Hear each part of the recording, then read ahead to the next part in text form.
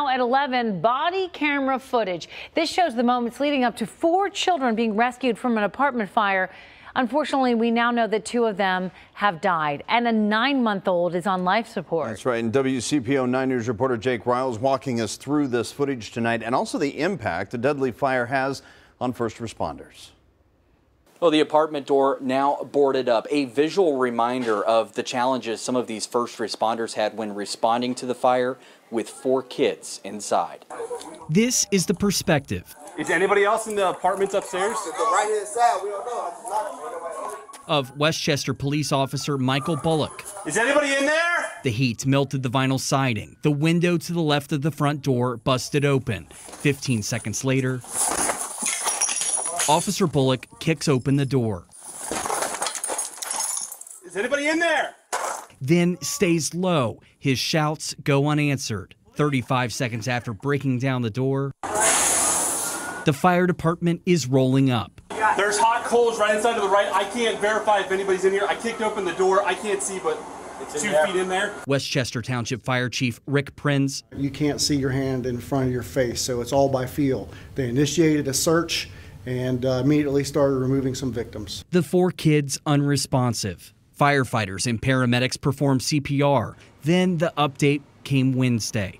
A 4-year-old boy and 2-year-old girl died.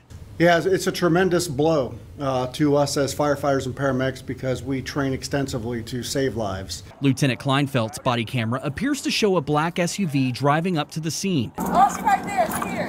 The woman reportedly responsible for the children arrives and can be seen for a brief moment running to the apartment. Check upstairs.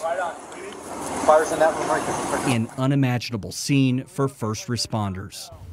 When you have children of your own and you have to deal with that on the scene of someone else's kids, but you still relate because you're a parent. Chief Prinz remembers. It was Thanksgiving Day in 2007. 3 children were killed in a fire. Firefighters then, he said, didn't deal with PTSD the way they do now. We work hard up front to get ahead of that by bringing in these peer support people. We actually have a pet therapy team coming in, I think, next week to sit with these folks and let them debrief and counsel with each other a little bit and help them relieve some of that stress. As for charges, Can't answer for the police department, but I would imagine there would be. The case is now in the hands of the Westchester Police Department investigators. They could file charges, or it could be sent to Butler County prosecutor to file charges, or ultimately to the grand jury.